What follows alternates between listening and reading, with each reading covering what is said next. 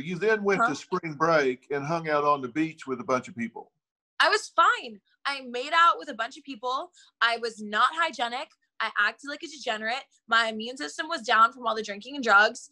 And I should have coronavirus, but I don't. And no one down there does. There's not a lot of cases in Miami. And okay, well, let me interrupt you here. Here's the problem.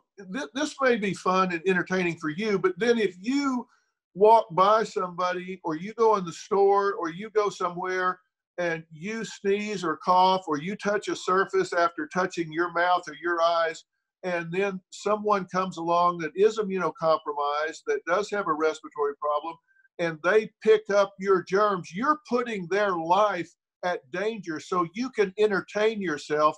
And that is ridiculously selfish and ridiculously irresponsible, so you can have 15 minutes of fame. Well, that's their problem, first of all, not mine. It's not their problem. You're the one that's doing it. No, you know what's ridiculously irresponsible and selfish is that your generation only cares about this virus because it affects you. No one cares when it affects younger people. They just say it's our fault.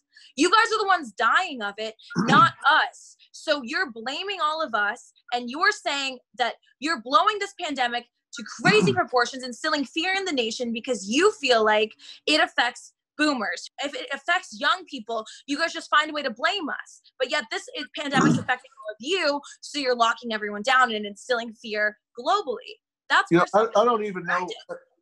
That is so absurd. I don't even know how to respond to that. It's so ridiculous. The fact is, this is affecting young people as well. Young people are dying from this as well. Do you even know how to spell science?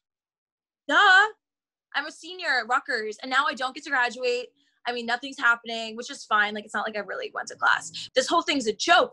Like. So you think this is all a hoax created by Twitter? That's what you're saying? I think, yeah. Well, one clout started this virus. A bunch of girls in China started eating exotic animals for views on YouTube. And I know for a fact that those bats probably do not taste good. They just wanted to shock people. And I get it because I'm a clout chaser myself. So this started a pandemic. 21-year-old college student who went viral for licking a toilet seat on an airplane. If you infect one person that loses their life, is it worth it for you to have this attention? That's their problem, not mine.